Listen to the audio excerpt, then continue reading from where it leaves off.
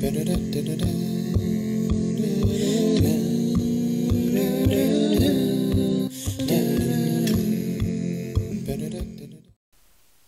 Westside. Welcome to our class we're calling The Letters of Peter. This is Lesson 5 in our series on the Letters of Peter, and it puts us in 1 Peter chapter 5. So I hope you'll turn there as we begin here, continuing to look at what Peter has to say to churches in the western area of Asia Minor, writing likely from Rome, writing to a church that's under persecution and under the reign of Nero, a time when emperor worship was being encouraged and applauded. And Christians refused to participate in that, and as they did, they were persecuted, and they were under trial. So it was a tough time for Christians, and Peter is writing to them saying that they need to stand firm. They need to hang in there, to hang with things, and is trying to encourage them to hold on to their faith and to continue to act like Jesus followers even when things are difficult around them. Chapter 5 brings us to the end of his letter, and he begins with the end. He talks to them about Christian conduct when you're under stress. How should Christians behave when they're under stress, when they're under difficult times? There have been a lot of studies done on group dynamics, and they're very interesting studies talking about when groups of people get together. Research studies have called groups of people together, people who didn't formally know each other. They asked them to kind of mill around and maybe get to know each other, and the people who are doing the study kind of watch what happens and see what takes place. They kind of seek to determine, they've kind of learned some things about the people before the people go into the group, know a little bit about some of their demographic information, some of their likes and dislikes. And so when these people get together, they begin to see the alliances that form, and people that get along, maybe even people that don't get along or don't have as much in common.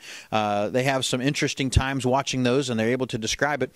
Inevitably, in these studies, they decide to add some kind of stress into the group to see what happens. And usually it takes the form of introducing some kind of a task that they ask them to do together as a group. And knowing that it's difficult, knowing that it's going to be a challenge.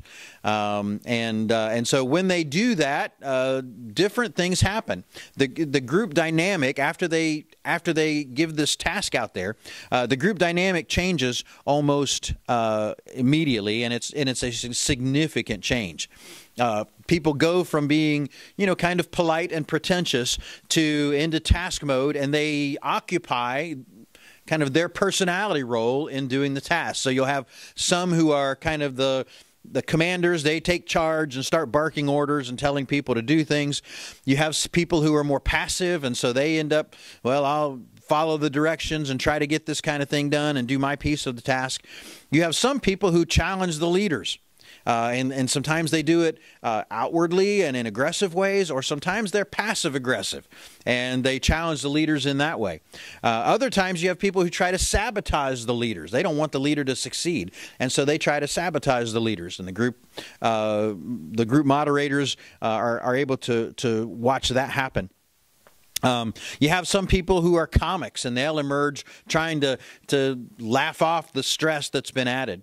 You'll have rescuers in the group that come in and try to help people and calm their frayed nerves and help them to get through this. And in each of these settings, the observable fact is that stress changes things. And when people are under stress, it creates a difference in how they respond and how they interact and how they react to one another. Stress changes things. Well, think about where we're at now. In terms of the pandemic and this election that we've been through and the things that have gone on in 2020. 2020 certainly is going to be a memorable year, and not in a lot of good ways. We're going to remember long the masks and social distancing and trying to mitigate the spread of this virus. The numbers that we've seen every day of how many cases and how many people are hospitalized and how many people have died. We're going to remember that for the rest of our lives, and remember what happened this year and how stressful that was. We're going to remember how people responded during times of stress. Well, Peter, writing to a group of people who are undergoing persecution, is writing to people who are recognizing the fact that things are changing when stress is added, that dynamics within the church are changing when this stress is added. And we've kind of seen that take place too. Dynamics within the church change in different ways when stress is added. But Peter's saying how you respond to this stressful situation, how you respond when you're persecuted is really, really important. You see, either people are going to see within us, they're going to see Jesus in our midst as we respond to this stress. They're going to be able to identify people as his followers because of how they respond to his stress. Or they'll see us as the selfish bunch of hypocrites that they always thought us to be. And I'm talking about worldly people. But they're going to watch during times of stress. They're watching us right now during this time of stress to see how do Christians respond. What are we seeing them what are we seeing within them? Are we seeing unity grow out of a time when stress has increased? Are we seeing them get along and work together to help their community? Or are we seeing, like in every other group, in every worldly group, infighting, people getting angry with what the leadership's doing, that kind of a thing? How are we going to see them respond when stressful time happens? Well, we can see in Peter's letter that he's dealing with some of those same things, especially here in chapter 5, because he begins by addressing the structure of leadership. And he begins by talking to them about how they should respond to stressful situations. Let's start. We're going to read the first 7 verses and read that with me or follow along with me as I read that for you. 1 Peter chapter 5, verse 1. To the elders among you I appeal as a fellow elder and a witness of Christ's sufferings, who also share in the glory to be revealed. Be shepherds of God's flock that is under your care, watching over them, not because you must, but because you are willing, as God wants you to be, not pursuing dishonest gain, but eager to serve, not lording it over those entrusted to you, but being examples to the flock. And when the chief shepherd appears, you will receive the crown of glory that will never fade away. In the same way, you who are younger, submit yourselves to the elders. All of you, clothe yourselves with humility toward one another, because God opposes the proud, but shows favor to the humble. Humble yourselves, therefore, under God's mighty hand, that he may lift you up in due time. Cast all your anxiety on him, because he cares for you. But a couple of good quotable verses there at the end of that passage, verses 6 and 7, are ones that we should and probably many of you already have committed to memory because they're great things for us to remember when times are difficult. So Peter starts out this last chapter, this closing message in the book of 1 Peter in his letter of this first letter that he's written to the churches in the area that he's covering, and he talks to the elders among you, he says, and I'm going to talk to you as a person who is an elder. And we're not sure exactly whether that was the church in Jerusalem or if he's moved to a different church by this point, maybe a church that's established in Rome and he's become an elder there.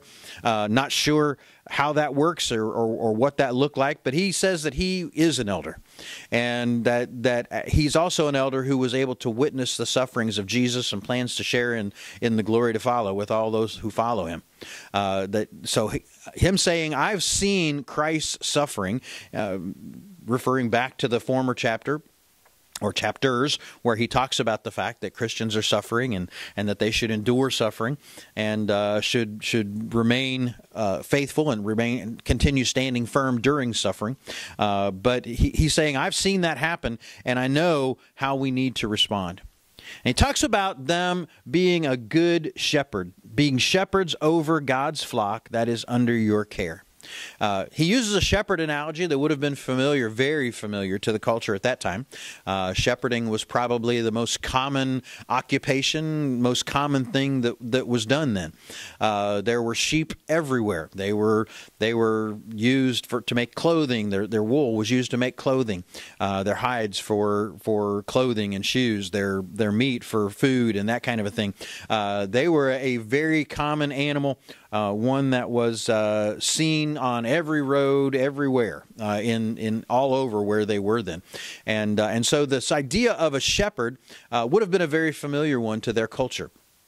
They knew that that a shepherd had to care for his sheep, and had to give them care and had to continue to be vigilant to watch over them so that they didn't lose any of their sheep. And that's what Peter's encouraging the elders in this chapter to do. We don't know but that he may have heard that some of those who are elders in the churches that he's writing to are a little forceful, or maybe a little domineering, because he specifically addresses that in this situation, or in his letter here.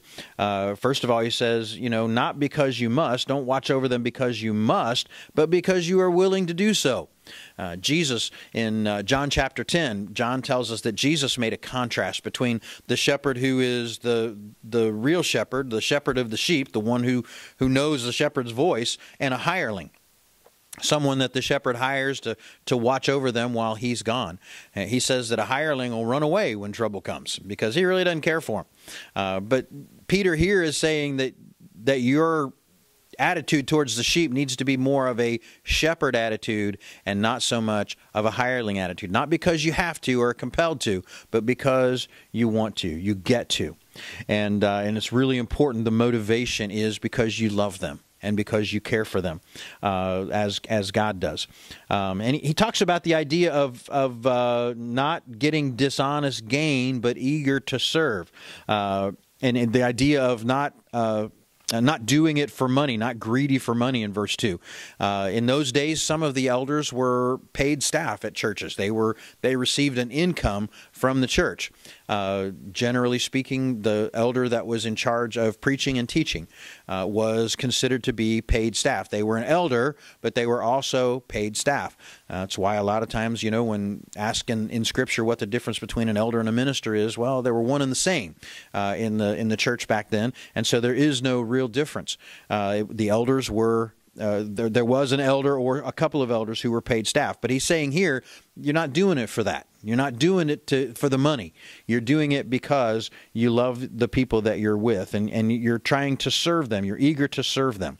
Then in verse 2 he says, not lording it over them. Well, what does that mean? The Greek word for lording it over, it means to domineer, not being domineering. In other words, insisting on your way all the time, insisting that people do things the way you want them to do them.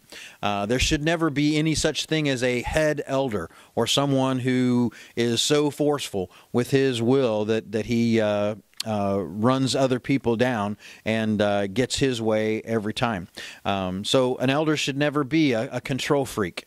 They should never be just doing things their way because they can, because they're the boss and they can do it. They should always be looking out for the best interests of the sheep and trying to do them, not lording it over, not being a commander-demander type, but leading from the position of serving. And that's what Jesus did, right? He certainly had the authority to command people to do things, but Jesus led by example. Jesus submitted himself to others, to authorities, and to others. He served others, even his own disciples, when he washed their feet. He says, I'm giving this as an example to you. This is how I want you to lead other people, by serving them and by showing them how excellent and how wonderful they are. And he says to the elders, as you do this, as you're that kind of an elder, when the chief shepherd comes, you'll receive a crown of glory that will not fade away. So you'll be rewarded when Jesus comes, if you're the kind of elder that he calls you to be here. And so he's asking the elders to be the kind of elders that are gentle, that are kind, that are caring and loving, that are pastoral in how they approach their leadership, and who lead by example, not by the command, and not by being commanding and domineering. That's really, really important. Then he turns to the people who serve under the elders. And he said, in the same way, you who are younger, submit yourselves to your elders. All of you clothe yourselves with humility. It's really important that in the church structure that you have a leadership that's humble, that makes decisions based on their understanding of what the Holy Spirit's will is, what God's will is, listening to the voice of the Holy Spirit. They make those decisions, but they also do so in a humble way. They do so in a serving way, and in a way that communicates love and concern for the flock, the congregation that's under their care. But it's really important that as they do that the people under them be really committed to abiding by their decisions, to submitting to their wishes. So often we have, people in the congregation, and it's not our congregation, it's all congregations, who love what the elders are doing, love the decisions they make, until the elders make a decision they don't like, and then all of a sudden everything's terrible, and they're not going to do it, and I'm going to give my money to different things, and I'm going to do different, I'm not going to do what they want. They're not my boss, that kind of a thing. And here Peter's pointing out how important it is, especially in a situation where they're under stress, that they submit to the elders. That when the elders make a decision, when the elders make a request of them, that they assume that decision is a decision of the Holy Spirit, and that they're willing to submit to their elders. And then he says, everyone, clothe yourselves with humility. Elders and others as well. Clothe yourselves with humility, because that's what God asks us to do. And especially, he says, towards one another. Clothe ourselves with humility towards one another. Put on a garment. Put on our humble clothes, and be willing to be humble in regards to one another. He quotes a passage from Proverbs 3:34, where he says, God opposes the proud, but shows favor to the humble. And that's God's attitude. God opposes the proud, those who are arrogant, those who are self-serving and in it for self-interest. But he gives grace to those who are humble, or he gives favor to those who are humble. And then in a passage that we sing about, in a passage that many of us have memorized, humble yourselves therefore under God's mighty hand, that he may lift you up in due time. We're to be a humble people.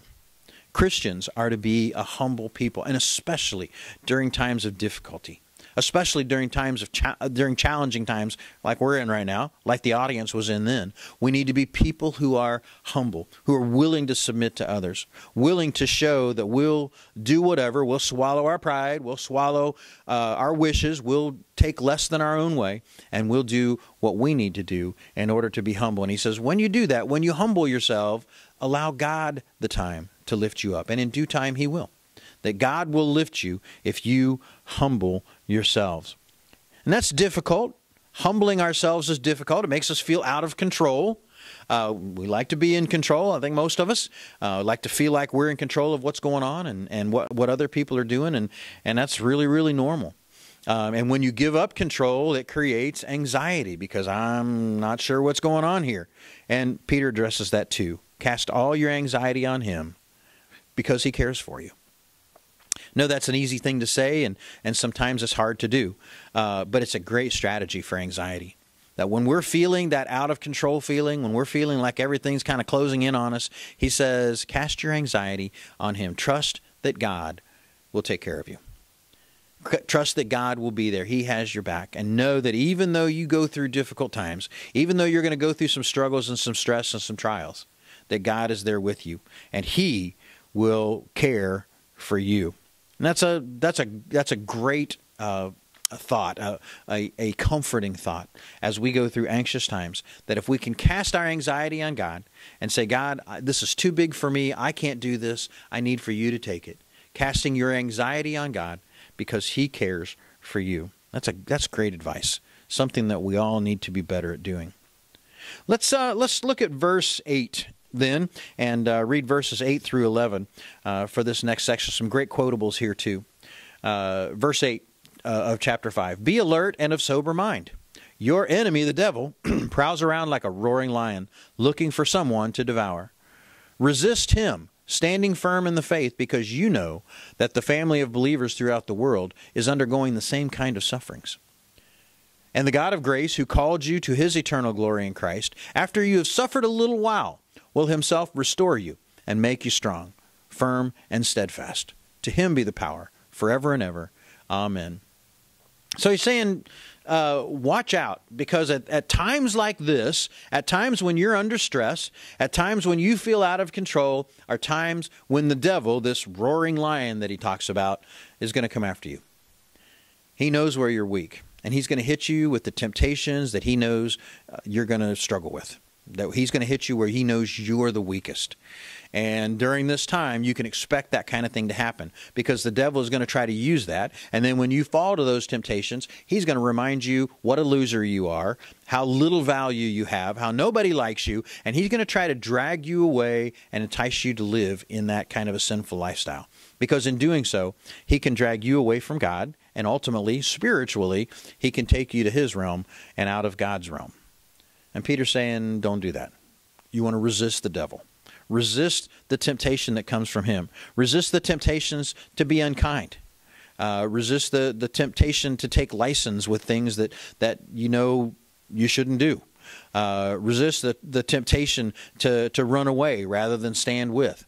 Resist the temptation to isolate rather than to be with others and to help others. The devil's going to want us to do those things. The devil's going to want us to move in an opposite direction from God.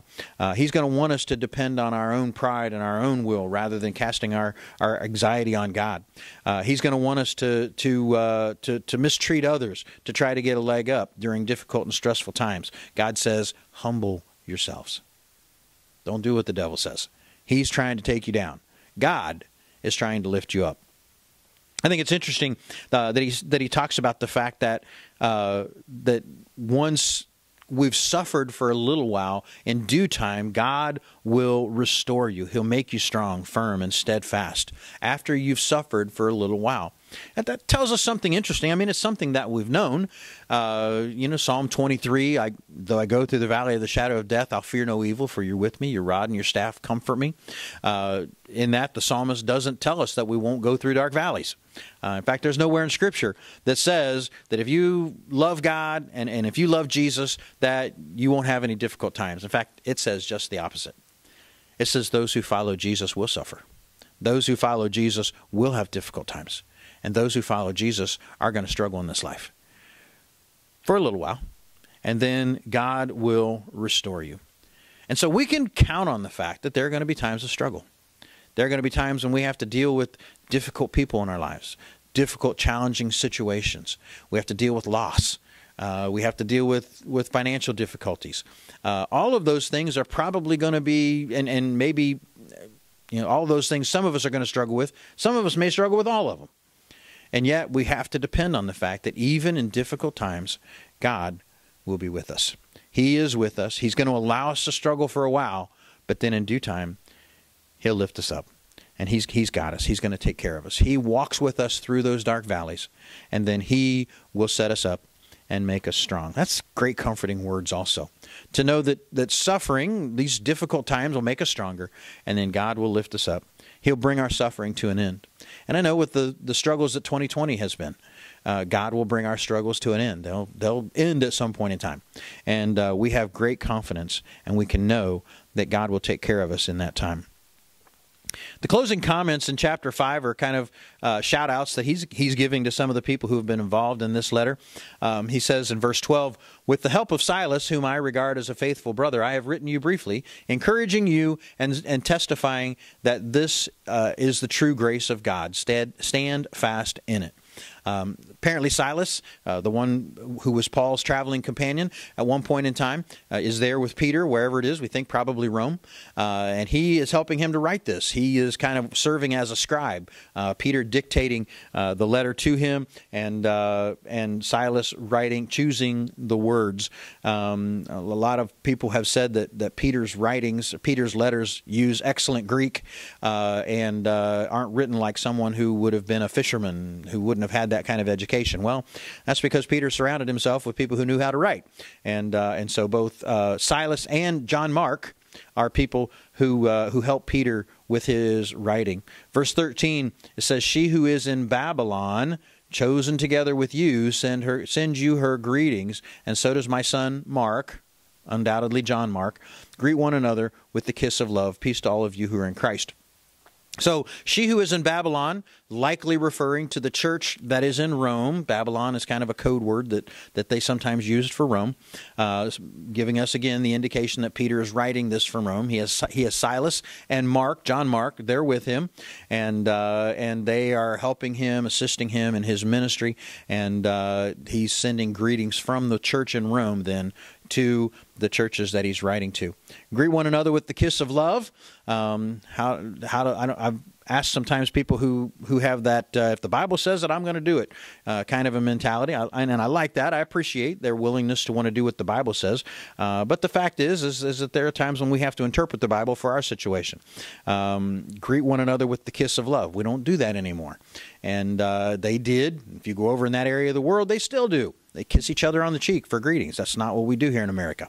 And in fact, it would be weird if we did that. And so we can substitute that and say, greet one another warmly, whatever that looks like, right? In our culture, we might shake hands, we might give hugs, whatever that looks like in our situation. That's what he's asking us to do there. And then he offers them peace. So how can we close out these chapters? How can we summarize what's being said here?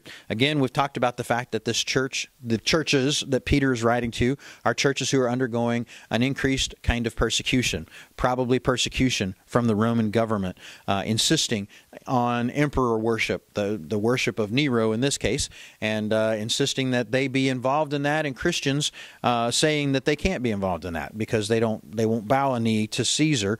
They serve God, and they'll kneel only to Jesus, and that put them at a risky situation.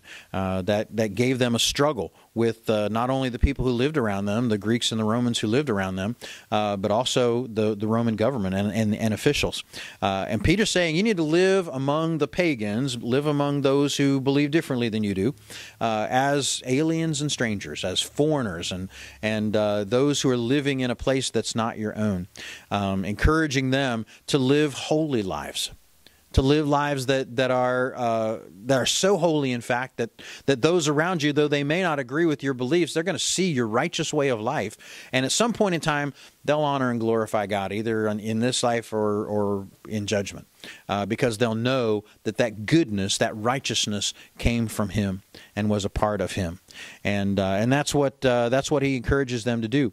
Even specifically, he said that they should submit to those who are in charge, even though those are the people who are persecuting you. He tells husbands and wives that they should treat each other with love and respect, even if one or the other isn't a believer. In fact, to the wives, he specifically says, if you have an unbelieving spouse, you should try to win them over by living good, pure lives, not by exerting pressure or nagging, but just living a good, pure life and showing them what it is to be a servant of Christ, so that they'll want to do that too. He talks about how they may have to suffer for doing good, but that if they have to suffer for doing good, that they should. In fact, suffering for doing good is far better than suffering for doing evil. And if they suffer, it should be for doing good. If you're punished for doing good, you'll be rewarded by God. But if you're punished for doing evil, there's no reward for that. He says that a Christian who is suffering is done with sin. And so they can live godly lives and continue to do good even when they suffer. And that's an important point that he makes there. Continue to do good even while you're suffering, even to those who are treating you poorly. Continue to do good to them. In this chapter, he encouraged elders to lead by example. He encouraged church members to submit to their elders and to submit to one another, to be humble towards each other. And even in times of duress, they should stand firm, knowing that as you do, God will lift you up. Great words for a stressful year that we've had. To continue to remember that God sees what we're going through, that God will let us struggle for a time, but in due time, He will lift us up. We should do things that we've learned in this. We should live our lives as aliens and strangers in this world, knowing that this world is not our home. We should seek to comply with the wishes of government and of those around us, even if we don't agree with some of the things. Now, obviously, we don't do things they ask us to do that might not be godly. That would be where we draw the line. But even though we may not appreciate the people who are in power, we need to continue to respect them and show them the respect that's due them. And we need to honor one another. We need to serve one another. We need to submit to one another and to live humbly. That's how God asks us to respond to this stressful time. Casting our anxiety on Him because He cares for you. With that, we're going to wrap it up. And we thank you for joining us for this study of 1 Peter. We're looking forward to next week jumping into 2 Peter, finding out what he has to say to the group then. Looking forward to you joining us for that. We thank you for being with us tonight. Thank you.